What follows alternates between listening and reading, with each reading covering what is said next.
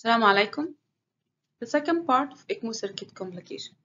We will discuss mechanical complication related to the circuit itself and its component in this second lecture. Mechanical complication related to the ECMO. We discussed in the previous lecture complication related to the pump and circuit and heat exchanger.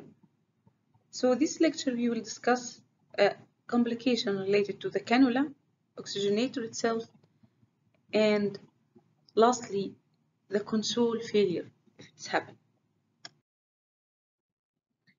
Besides mechanical complication, also ECMO itself had complication or effect on the patient, as the effect of the ECMO on kidney, effect of the ECMO on brain, on cardiovascular, all of these complication caused by ECMO. The first part in complication is cannula-related problems and can be expressed like low circuit flow. As we mentioned before, centrifugal pump is preload dependent. So that's mean every time to time, there will be change in the flow, which can be read on the console. And to monitor the flow, we can use flow meter. So when we face low circuit flow, we should go for post-membrane pressure or P3.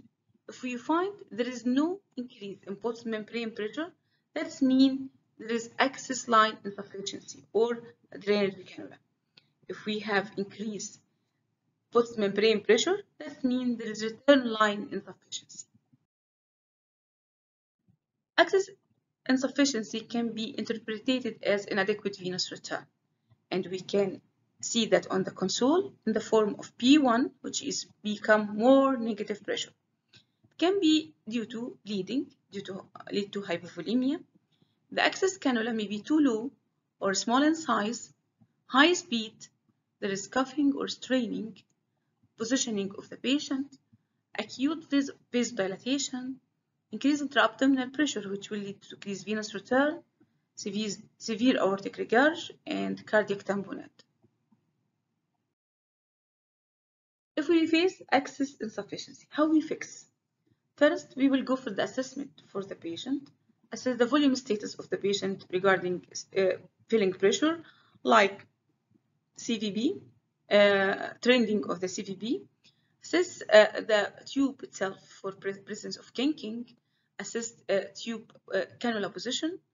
If the patient is sitting and while the cannula is femoral, we can make him more flat to allow the drainage to be more easier.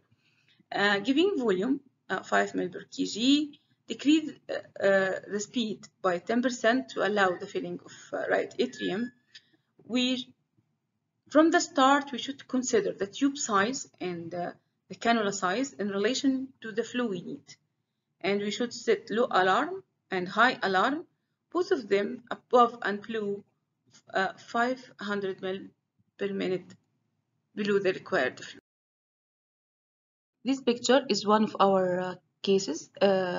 This is we found there is a decrease in the flow with the same speed, and we can see P1 or P1 is minus 148. It shouldn't exceed minus 100, and based on manufacture of Mackay, it shouldn't exceed minus 75 millimeter mercury. So here we should suspect if there is decrease in the trend, we should suspect hypovolemia and kinking of the cannula. Schematic check for this troubleshooting.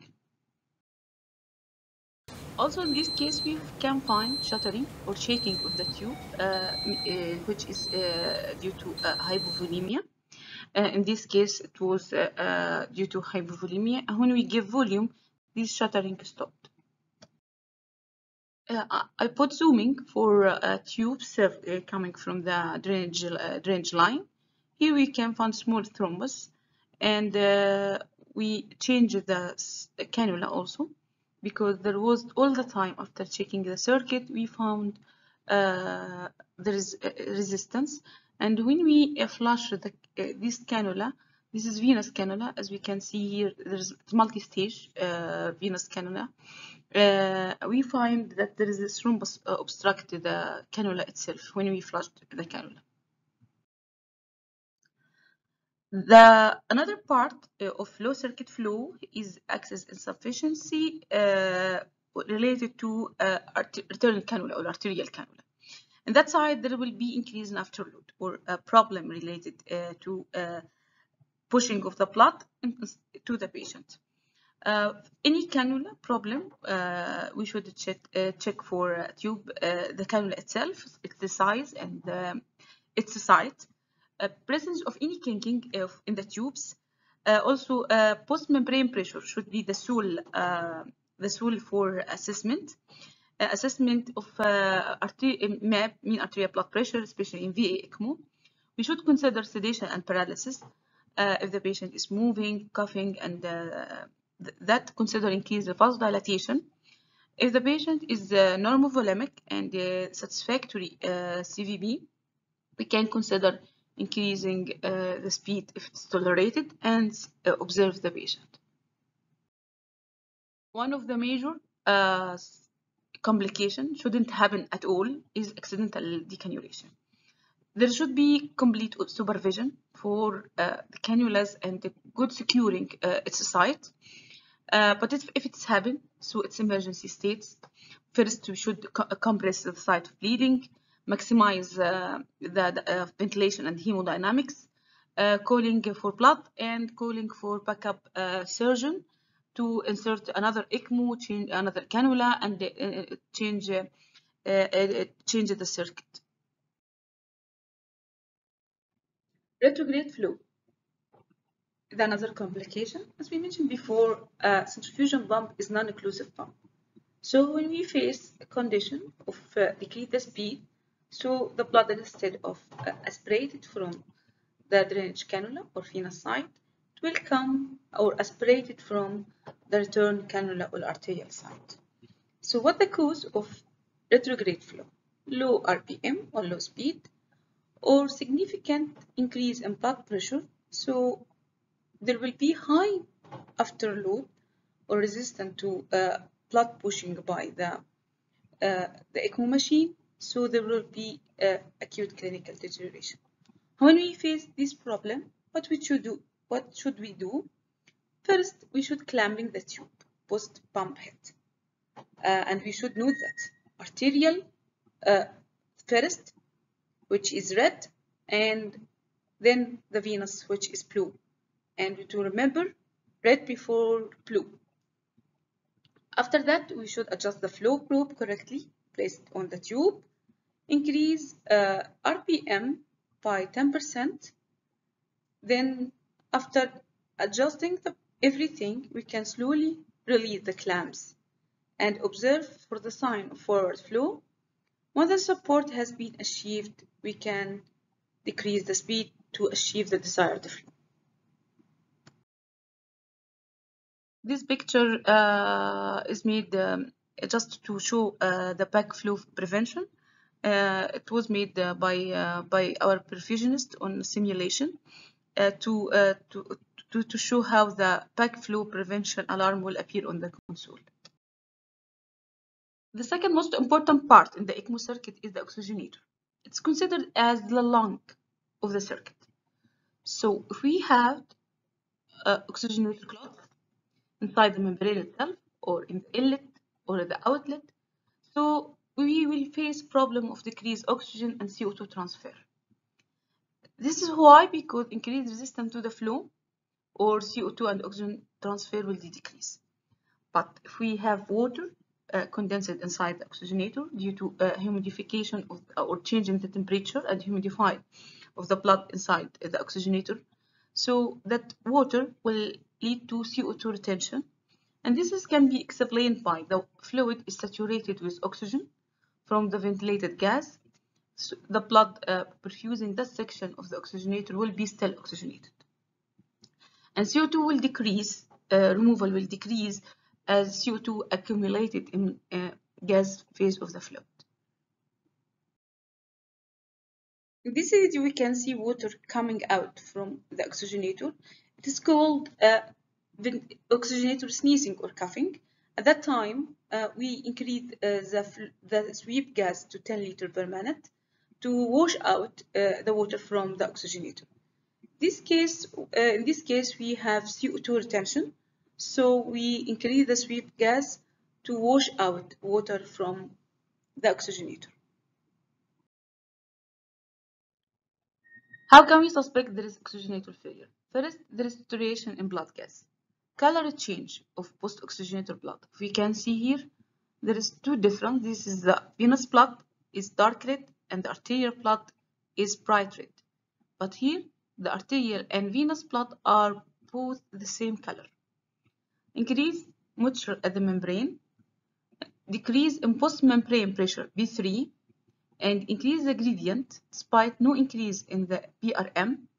Increase pre-oxygenator pressure P2. There is consumptive coagulopathy, can be represented as decreased platelet count and decreased fibrinogen, increased free hemoglobin, increased D-dimer, and LDH. We face problem regarding hypoxemia and CO2 retention in some patients. So how should we go? First, we should check gas line. Should be secure. The gas entering into the oxygenator should be secure. Then check gas flow meter, which is the connection between the gas flow meter and the source of the air or oxygen from the wall. Check the membrane gases pre and post oxygenator. And if you need to confirm the oxygenator function, increase FiO2 from the ECMO side to 100%, then take pre and post oxygenator sampling to see the relation between both of them. If there is no improvement, and after doing oxygenator cuffing, increase the FiO2, we should contact the perfusionist to come to observe also the membrane, checking the oxygenator and its connection if there is clot or not. Complete clotting of the oxygenator is very emergency condition, and the circuit should be changed. In this case, we have the difference in color. We go for check the membrane of the oxygenator by flashlight. We found thrombus inside the oxygenator itself, and in another case, we find clot or thrombus out in the outlet of the oxygenator. Both of these cases from my work. This picture of the console where there is a thrombus inside the oxygenator. We can see there is an increase in delta pressure inside the console, and the alarm said the pressure drop above the limit. It should, in this delta pressure shouldn't exceed 40 millimeter mercury. So at that time, we should go to check other parts of the oxygenator. Case of our in my unit, here we will find that there is increase in the delta pressure. It's very high. Increase in pressure P2, pre-oxygenator pressure, decrease in post-oxygenator pressure. So we will go for systematic approach to check the oxygenator failure. Part of a ventilator efficacy checking is a pre-oxygenator sample and post-oxygenator sample. In this case, we take pre-oxygenator sample. We find that SpO2 is 73%, and we go for post-oxygenator, and at that time we increase FiO2 from ECMO side to 100%, 552, and the saturation is 100%. That means that oxygenator is functioning well. If we also look to other parameters related to the patient, we find that patient is hemodynamically stable. In this case, he is VA ECMO. He is in VA ECMO. We find there's no increase in lactate from patient side, or even we can detect any increase in lactate in pre and post oxygenator samples. The patient is hemodynamically stable, no increasing in inotropes, and that means there is no problem related to the oxygenator.